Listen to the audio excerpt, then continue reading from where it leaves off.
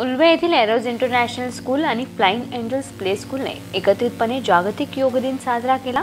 या स्कूल व्यवस्थापनाकडून विविध उपक्रम सातत्याने राबवण्यात येत असतात। तेव्हा यंदा योग दिनही तितक्याच पुढाकाराने साजरा करताना विद्यार्थ्यांना योग अभ्यासाचे धडे दिले गेले।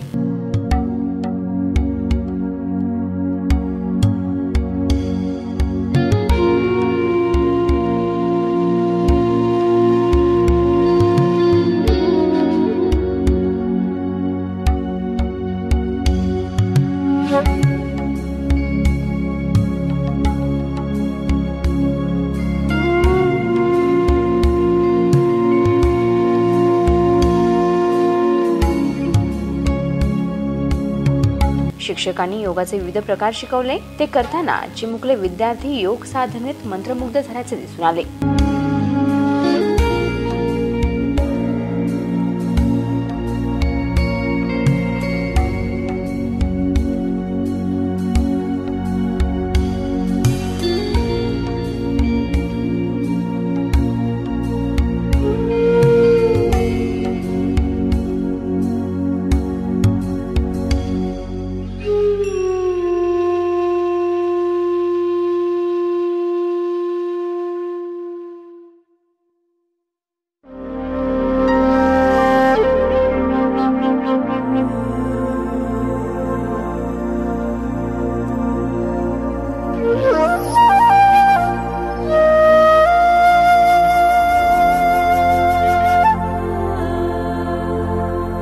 पाठ्यक्रमासोबतच विद्यार्थ्यांच्या सर्वांगीण विकासासाठी असे उपक्रम उपयुक्त ठरत असून संपूर्ण देशभरात योग दिन अतिशय भव्यतेने साजरा केला जातोय।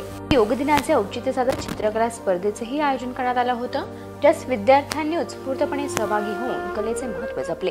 योगा हमारे लिए बहुत इम्पोर्टेंट है। इससे हमारा शरीर तंदुरुस्त रहे, हेल्दी रहे, हमारी हर चीज़ अच्छी रहे, हमारा पढ़ाई में अच्छा हो रहे, इसलिए हम लोग योगा सीखते हैं। बहुत कुछ जैसा कि और एक्सरसाइज, हम तंदुरुस्त रहते हैं, एनर्जी मिलती है हमें योगा से।